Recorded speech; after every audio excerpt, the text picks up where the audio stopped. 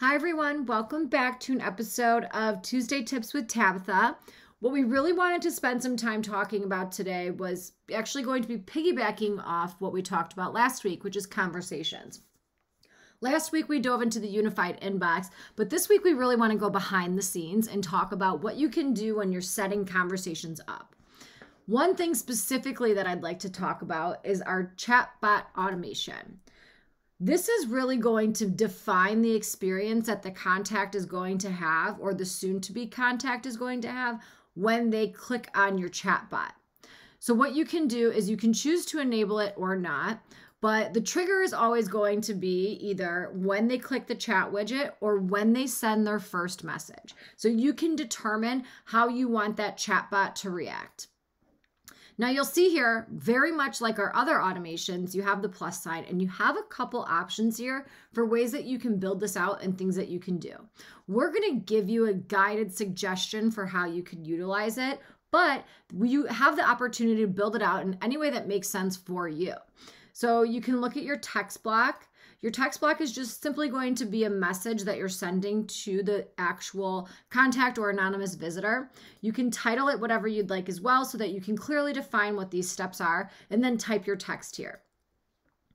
You'll also see that you have an opportunity to determine if there needs to be an action or if, again, you want to react when a visitor sends the message.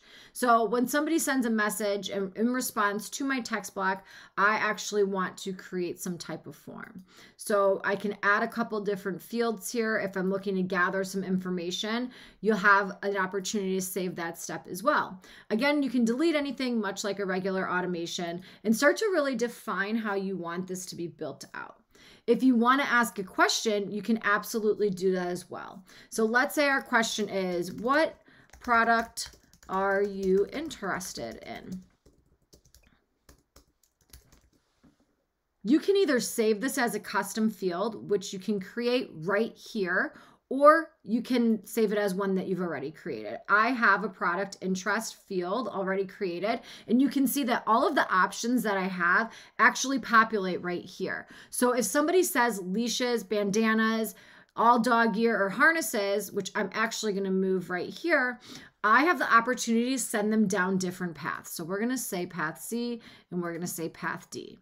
So now you can then create additional steps based on what people are selecting, very much like real automations when you select custom field information. Maybe you just want to end it right here. I would say one recommendation is you truly want to keep this a modular type thing. You don't want to build this into a giant spider web. Think about exactly what you're trying to gather from the contact in your chat bot and then end this little automation right there.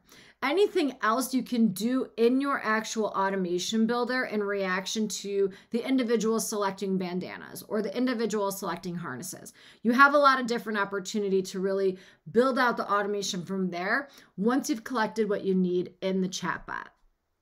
If you've utilized this feature already, please let us know how you're acting on it and what you've built out. And if you haven't or you have any questions, absolutely throw them in the chat. We love to really be here as a resource and help you in any way that we can. But otherwise, we'll talk to you next week. Thanks so much.